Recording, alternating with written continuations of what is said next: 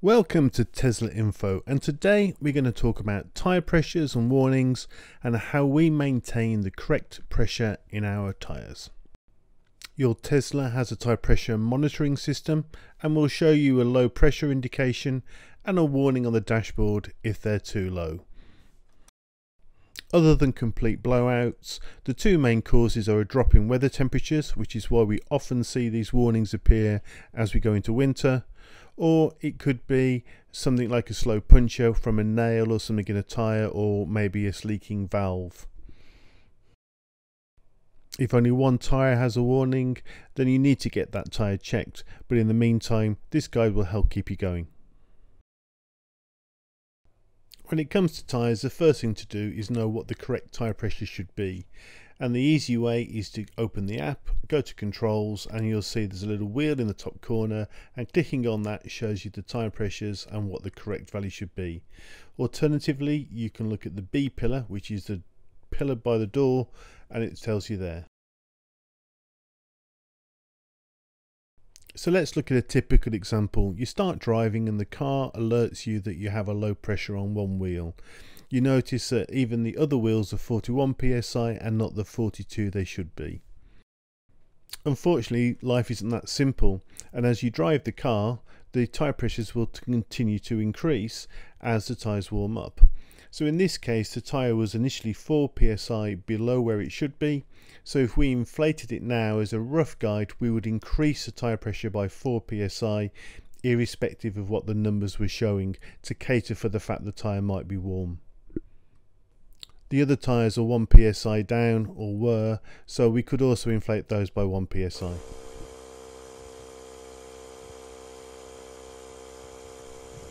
The lovely drone of a tyre inflator or compressor, a necessary evil when blowing up tyres. Okay, we've jumped back in the car having corrected the pressures, and they've not been updated for 10 minutes, so nothing's happened. They're still in alert. So what do? Well, we simply drive the car, and within a few meters, I think you have to go over 50 miles an hour, they'll correct. You may also see the situation where one tyre is alarmed but is at the same pressure as the others, and this is because the alarms on a tyre pressure monitoring system actually follows what is called a hysteresis loop, where as a tyre drops, if it passes an alarm threshold, it will go into the alarm state and it won't clear until it's reached a much higher pressure, as shown on the chart. And if you compare points A and B, A is actually still in an alarm state even though it's at a higher pressure than point B, because it hasn't entered the alarm state again.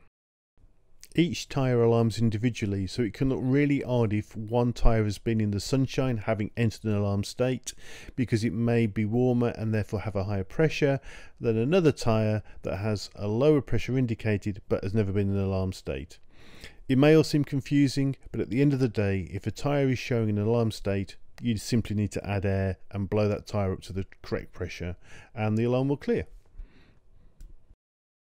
Okay, before we go, a quick word on the different types of tyre inflators. You can get battery powered ones, which are great. They're portable, you can move them around easily. They're great for topping up air pressures a small amount, but they're not any good if you have a big blowout and you need a lot of air. Alternatively, you've got the type which plug into effectively the cigarette socket. These will just go all day long. They're just not as easy to use because you always have to plug them into the glove box using the power accessory.